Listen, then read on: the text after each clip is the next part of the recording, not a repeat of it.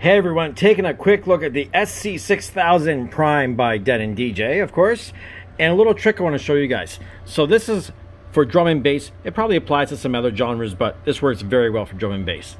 One of the first things you're going to have to do is if your drum and bass is at like 86, which is, I think, is the normal way that you should be analyzing your stuff, but that is up for debate between people. But if you press and hold and very quickly, see what it says? Times 2. Times 2. There we go, 172, right? Now, play the track, hop on your rolls, engage your slip mode, have your stop time right around 11 o'clock, and check this out. Catch that?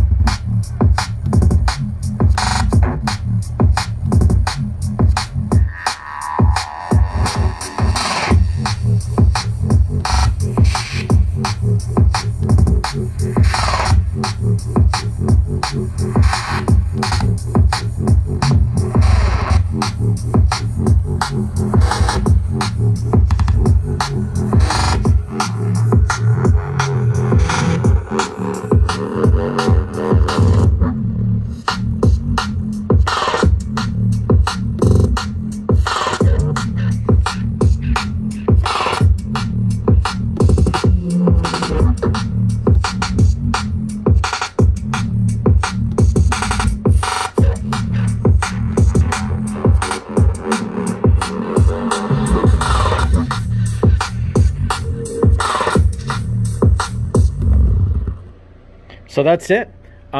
Takes a little bit of finesse to just kind of what you're doing. I'll show you again real quick.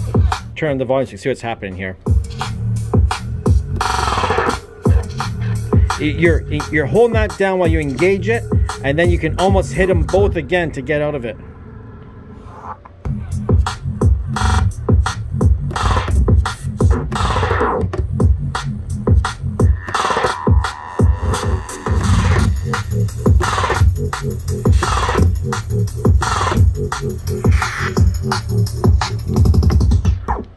So that's it. That's my trick on the Denon DJ SC6000. Hopefully that little tip and trick was helpful for you drum and bass heads out there.